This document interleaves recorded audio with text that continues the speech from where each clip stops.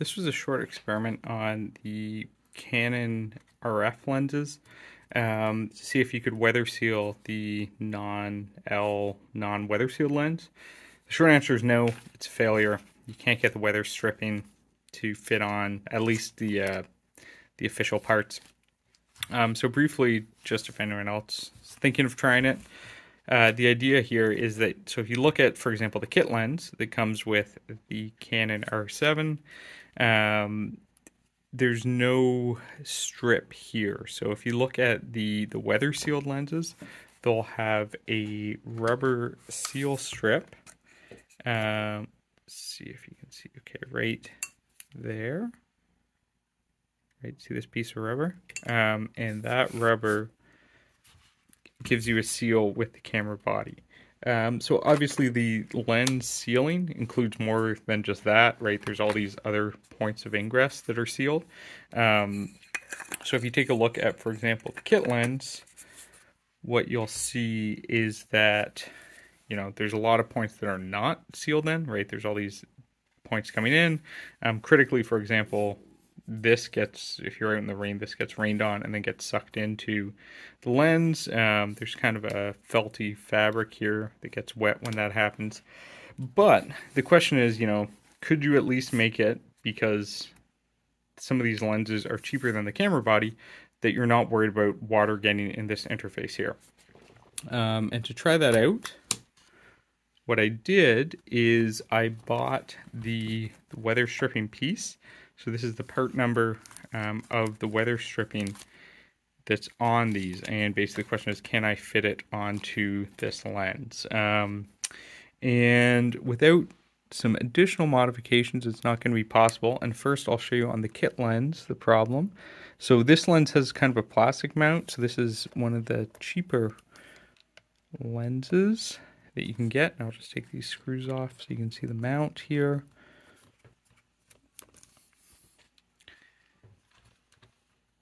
Just 4 screws here. And basically we have a back mounting bracket, or this mount is what, you know, goes on to the camera itself. Let's remove the screws. What you'll see is that, so the problem is on this lens, and you have to watch, there's a cable here, right? So there's your electrical contacts. Isn't a teardown video, so just quickly though, you can see all the electronics in here. So this has image stabilization, so there's additional sensors in the lens that talk back to the camera body. But yeah, so the problem here is that we need the sealing to go in there, and there's no gap here, so this actually won't work. You could seal on the outside, so I think the only way would be to have a silicone band here. There's actually kind of a good spot for that. Put that aside, so that's not going to be possible. Even so, a more promising one is like this 24mm. This is also not weather sealed. This one also isn't going to do very well weather sealing because it has an external focus. So as you focus the front, I don't want to pull it out, but you know, this moves out, in and out. So you're going to have a similar thing to that zoom. But notice that you've got this metal back plate, so it looks a little closer to, right, how the L lenses have that metal back plate. Sorry, this is a real lazy video because I'm using my phone because my camera is occupied being disassembled. And I was more hopeful with this one being possible, right, because we have that nice metal plate, and I'll show you how this almost works, but not quite. And maybe there's a level of modification that could make it work, but I'm not sure I'm that committed yet. Because, oops, come on. You do have a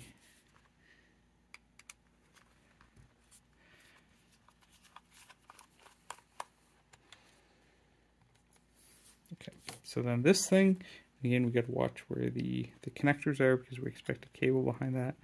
Right, so we do have a nice metal back plate, and this guy's got a real short cable there, so you want to be really careful. So the hope is that this rubber ring is going to fit. Right? And so if you take a look at this rubber ring, it will go like that. Right, so if you look at the lens, it kind of will split out, and on the inside here there's kind of a little groove.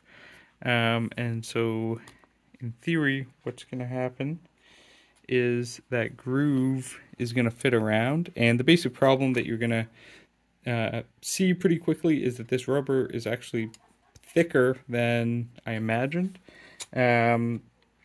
which means that if I get it around, it does fit around really nicely here, but it's flipping upside down on me.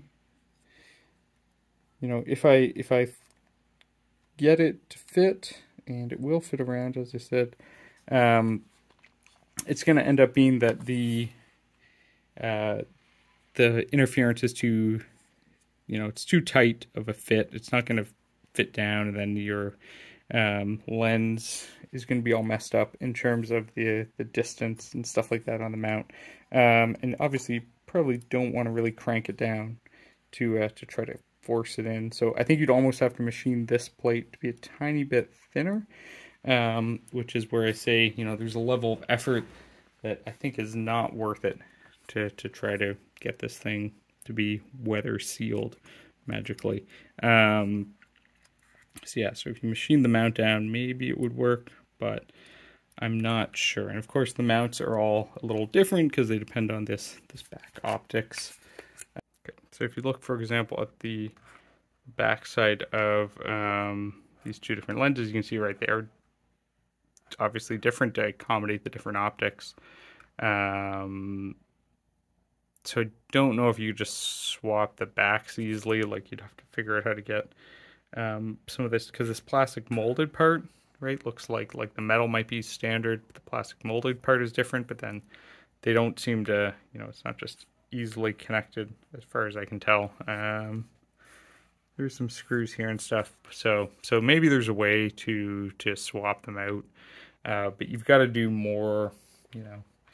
What I was hoping was that all you had to do was get this rubber seal, but so you can see here, right, it won't fit down, and obviously the seal's not fully on here, but this is the problem you're going to run into.